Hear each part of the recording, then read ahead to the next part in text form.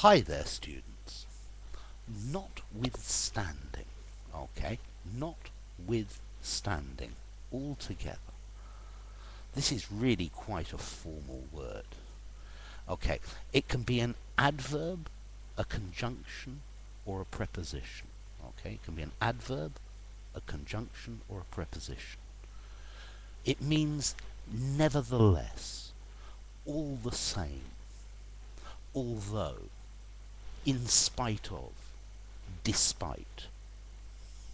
So, nevertheless, let me give you some examples. Okay, you've had a beautiful day. It's been sunny and wonderful.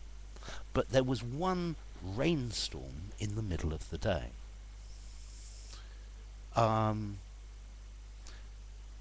You could say there was a big rainstorm. Nevertheless, it was a beautiful day.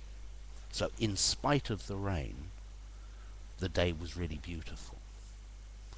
Or maybe you go to a restaurant and you have a good meal, but the first course, the starter, the soup was horrible. Okay? You could say the soup was horrible. Nevertheless, the meal was very good. Okay? Yeah, the meal was very good, nevertheless.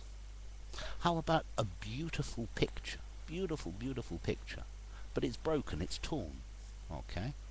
Well, it's torn, but the picture's very beautiful, nevertheless. Or maybe a beautiful house that's next to a motorway. Beautiful house on a horrible road. So you could say, yeah, there is the road, but the house is very beautiful, nevertheless. Yeah, there is the road, nevertheless, the house is very beautiful. Okay? So you're saying it doesn't matter. There is a bad characteristic and a good characteristic, and one balances against the other. Okay? So you could say perhaps it's some time since I made a video. Nevertheless, I'm making one today. Okay?